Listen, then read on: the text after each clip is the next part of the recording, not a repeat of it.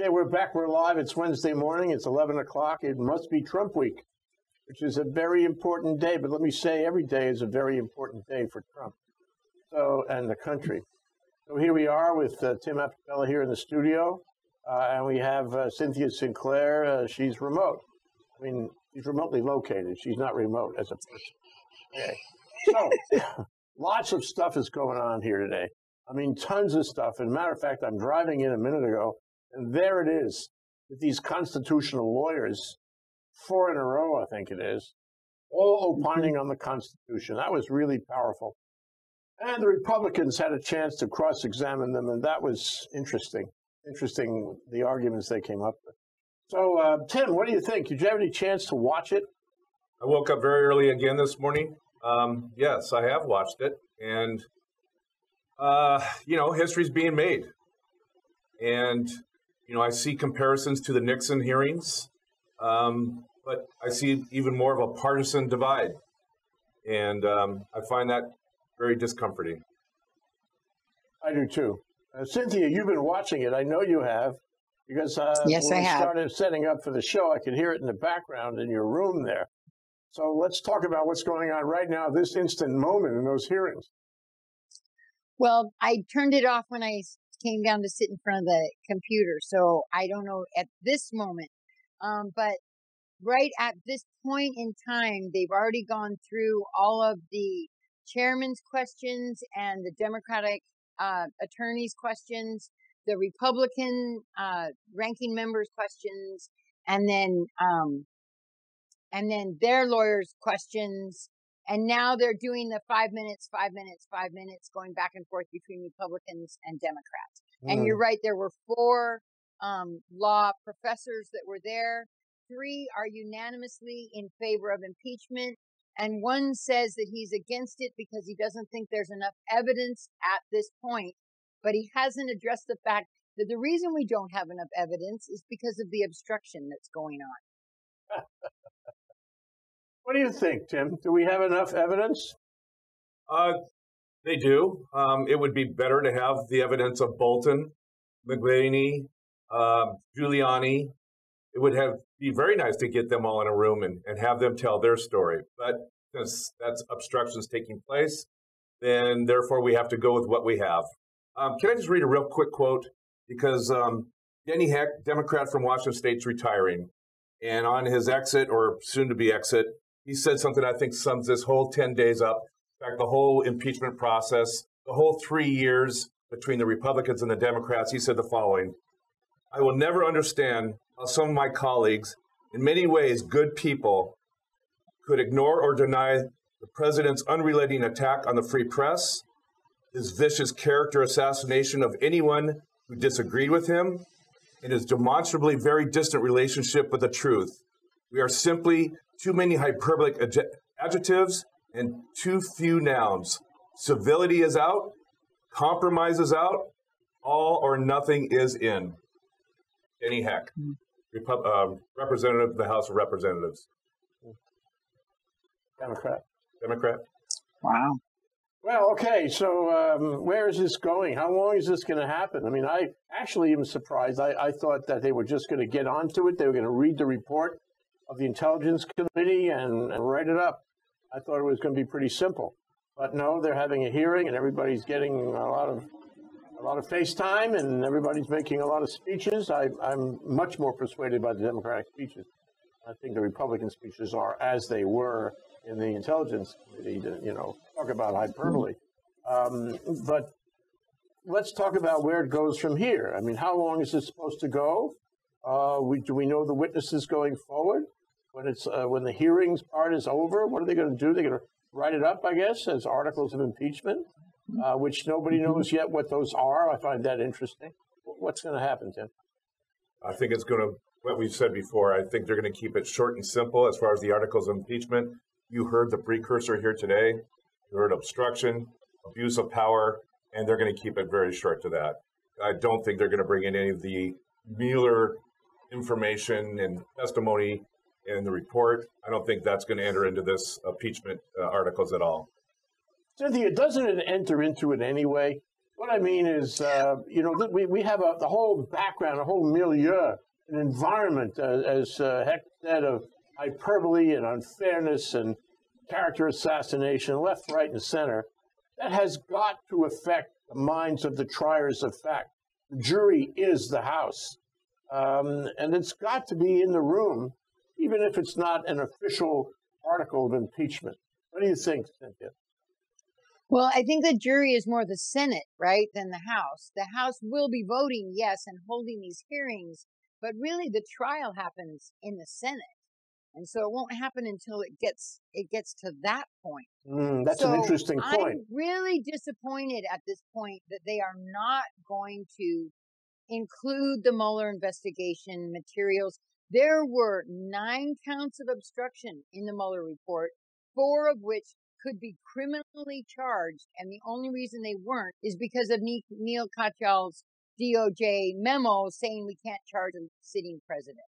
So I think it is remiss of the Democrats to leave that part out because it's too important. Yeah. I feel the ultimate judge is not the House of Representatives, not the Senate, but ultimately the voter. And this hearing today, this morning, was for the purpose of the voter to understand what's really at stake here, what's really going on. And for those many, many voters that never was taught a civics lesson in high school, an introduction to what the Constitution and the intent of the Constitution is all about. Well, you're in favor of having constitutional lawyers telling, in so many words, telling this committee what it should do. This is, you're looking at a Civics 101 class today. These are professors trained in constitutional law, and they are stating it like any good professor knows how to do, how to take a complex subject and translate it for an audience that really doesn't have a lot of exposure to these legal and constitutional issues. Yeah, right, as if a judge were giving instructions. But some of the constitutional lawyers, my limited hearing of it, were saying you should find that there is sufficient evidence. You should vote for impeachment, which I thought was interesting because that's the ultimate decision to be made. Usually an expert witness is not permitted to do that. Usually an expert witness can give you expert information. He can give you the rules of the game, but he doesn't tell you exactly how you should vote. Some of them were doing that, yeah? I see them advocating for the future of the Constitution of the United States. That's what I saw here this morning. Yeah, no doubt about it. And frankly, if I were in that committee, I'd be happy to hear their opinion on the final decision to be made also. Okay, so let's talk about how this plays. You're going to laugh at my question. Let's talk about how this plays in Europe. I've been watching. Well, you mean before or after NATO? I mean, Europe has been this trip, as all the trips have been a disaster. As I recall, he called Macron two-faced. Two-faced. Nothing like calling the leader of one of the long-term allies of the United States back to the revolution, made the creation of this country possible. He's calling the leader of that country two-faced. Where does that go? How does that fly? Well, where did it come from? There was a short video about, I believe it was Macron, Trudeau, Boris Johnson, and the Dutch Prime Minister, Mark Rutte. They all kind of informally got together in the middle of the hallway. There was a camera that had a pretty long-distance microphone on it, and they were basically making fun, most likely, of Donald Trump in his 40-minute press conference. And, who scheduled that? So they were making fun of him. And, obviously this video now comes in front of Donald Trump, and he's calling Trudeau two-faced. This is not good diplomacy. No, however you might feel about it. But what it goes to show is that when Donald Trump's not in the room, people are talking about him, and most likely not in the most flattering terms. Yeah. He has come against NATO for so long and against the international cooperation of Europe and the United States. What should he expect? Well, he's laying tariffs on France. Right. He's pulling U.S. support to NATO. He's doing everything he can to destroy NATO, and he's doing everything he can to insult and disrupt the relationships between the United States and the countries in NATO. I can't imagine this is all, a coincidence or a mistake. It's got to be intentional. And you know whose interest it serves? You get one answer. Well, Vladimir Putin. There you go. All right, Sid, what do you have to say about that, Cynthia? Well, I want to go back just a little bit, if you don't mind, back and address a little bit about these law professors that we've been seeing. We have one from Harvard, one from Stanford, one is from George Washington, and one George Washington University, and one is from the University of North Carolina. All from, they're all law professors. But I want to specifically give you guys a quote from Pamela Karlan, who's the one from Stanford Law. She was really powerful. And in his opening statements, Representative Collins from Georgia, the ranking member, really kind of ripped into these law professors and their ability to address what was going on and what was going to be talked about today. And Mrs. Collins said, Ms. Karlan said, "Mr. Collins, I take offense. I read every transcript from every witness. I would not speak about these things without receiving and reviewing the facts. So I am insulted that you would suggest that as a law professor, I wouldn't care about the facts. But everything I read on these occasions tells me that when President Trump invited, indeed demanded, foreign involvement in our upcoming election, he struck at the very heart of what makes this a republic to which we pledge allegiance. That demand that Professor Feldman just explained constituted an abuse of power.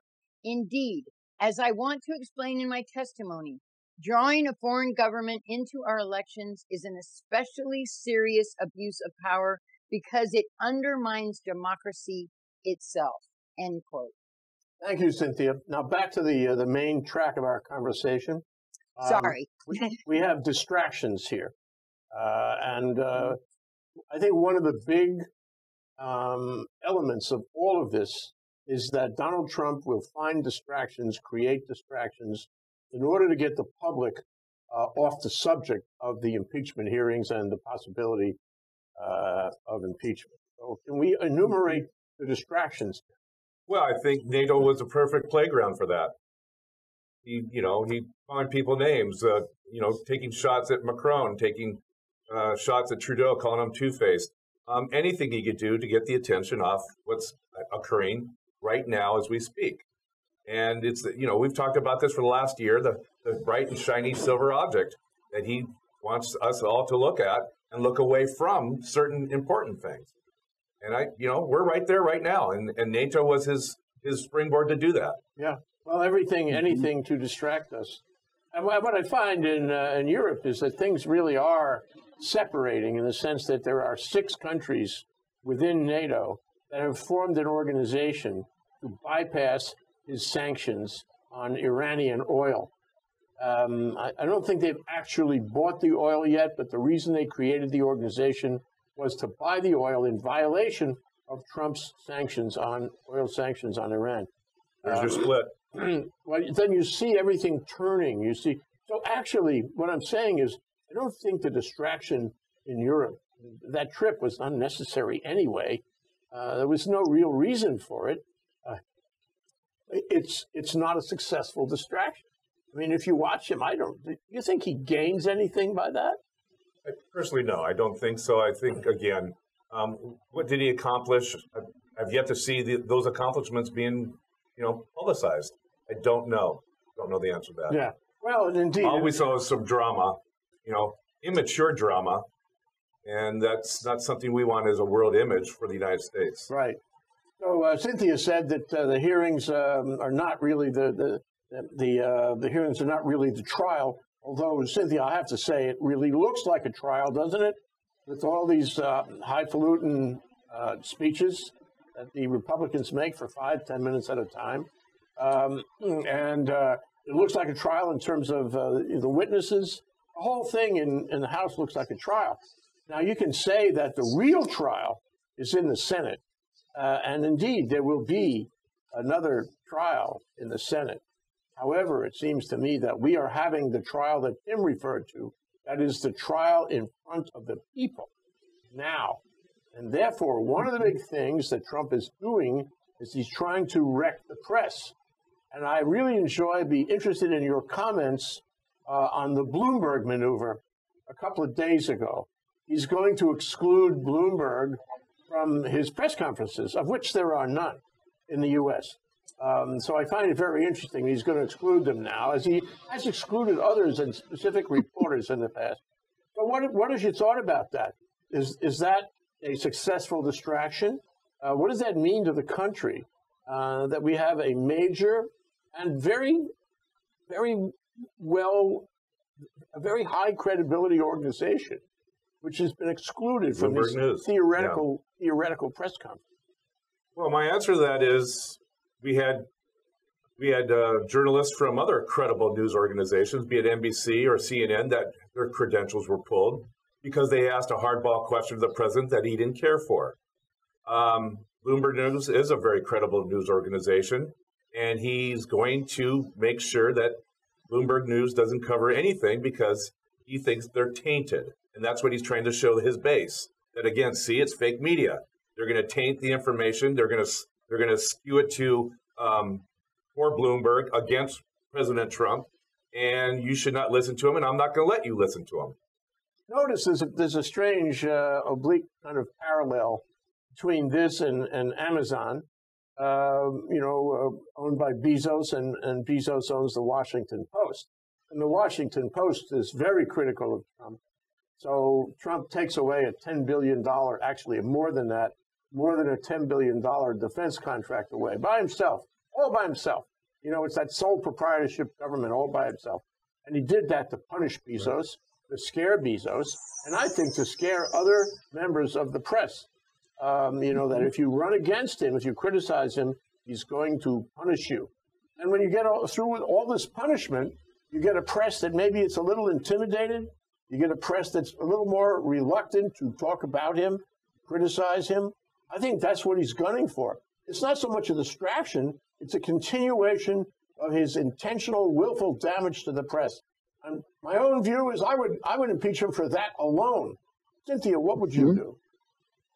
I agree with you. I think that if you look back, when we talk a lot about connecting the dots here on our show, and we've talked a lot about the Enabling Act of 1933, was it, or 32? 33. In Germany, 33, yeah. In Germany, and just exactly the first thing he did was go after the press and divide the people. And I think that is a very important thing that we all need to remember.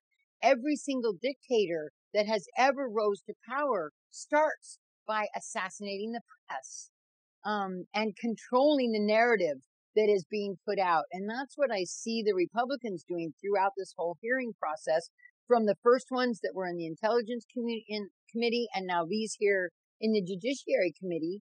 And it seems to me all they want to do is present a false narrative.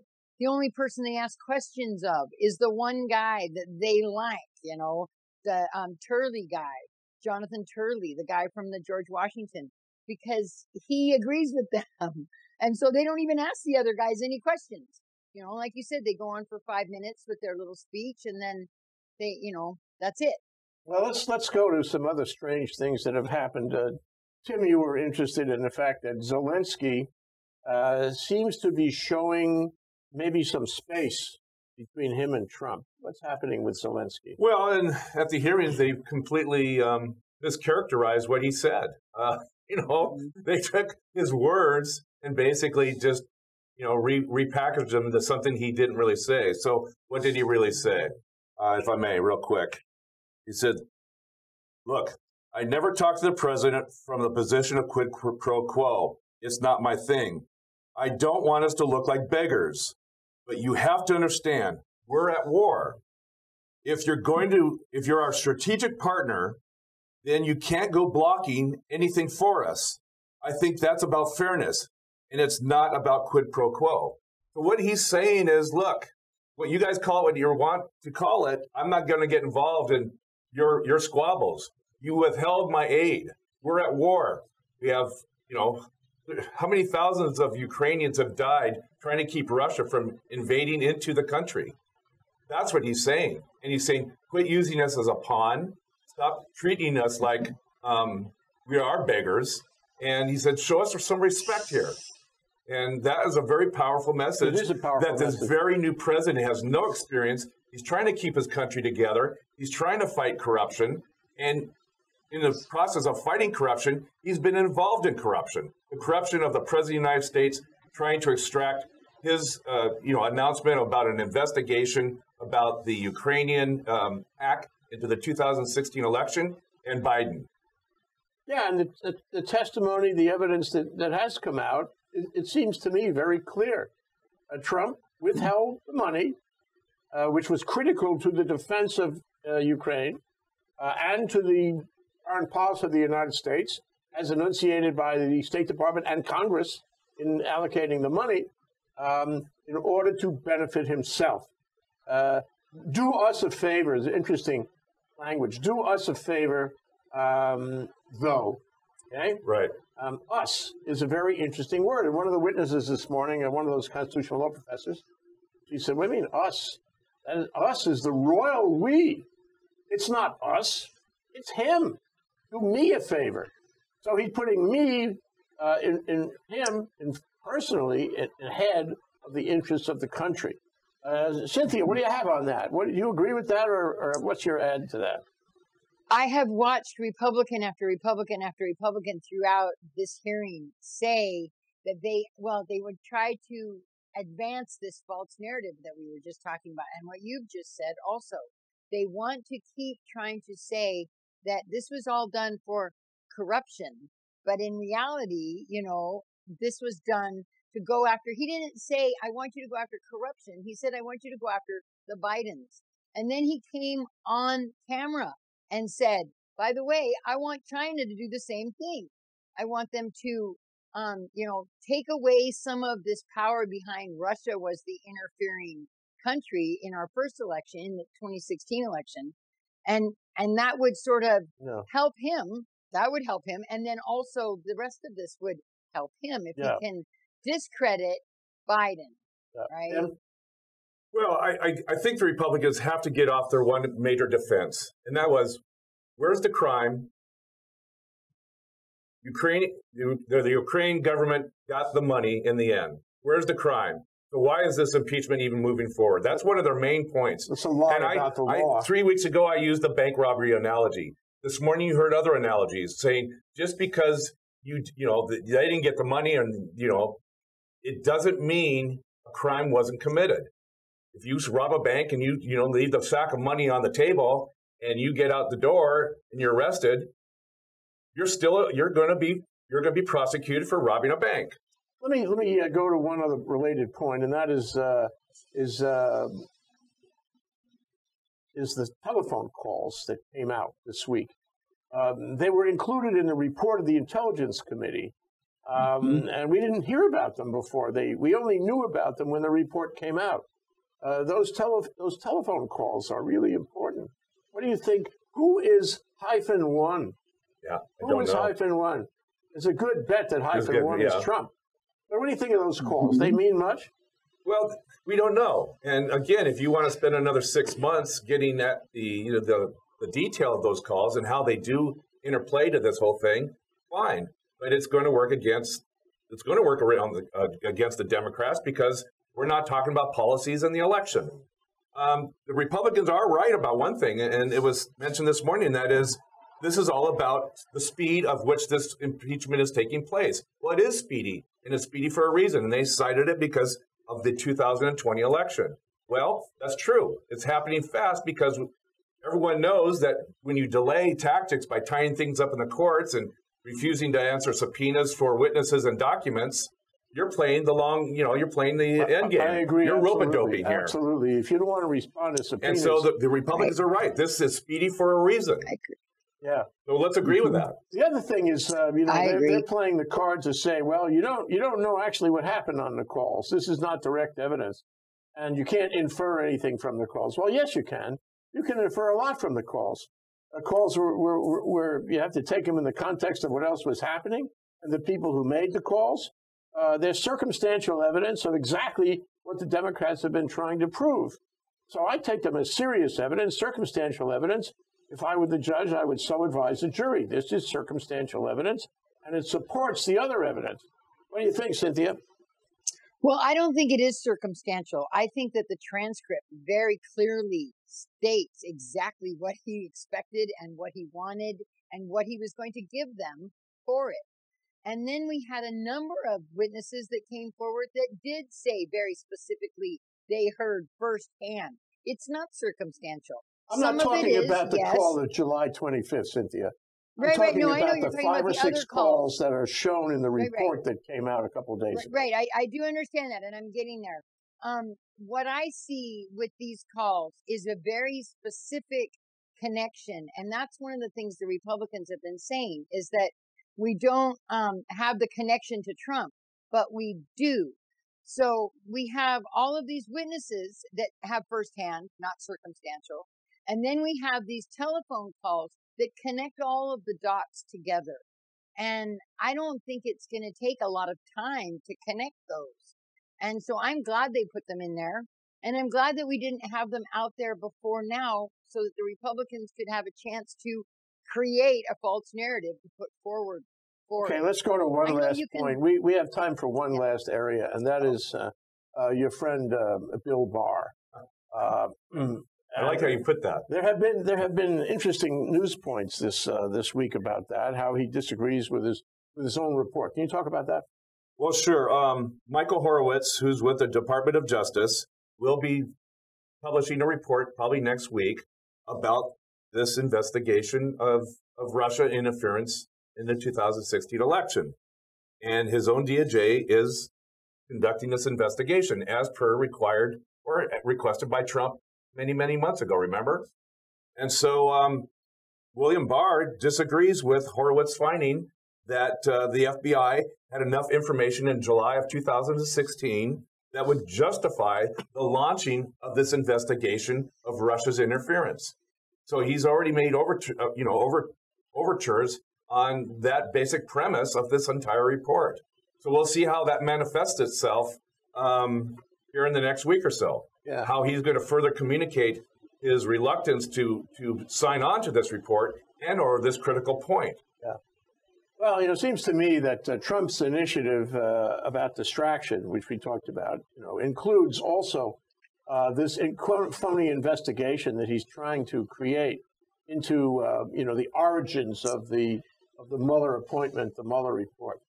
And I mean, it's really troubling because it's so obvious what he's trying to do. A, create a distraction. Yeah. B, undermine that report, and do an assassination on Mueller and all the people that Mueller talked to, and just confuse everybody about everything.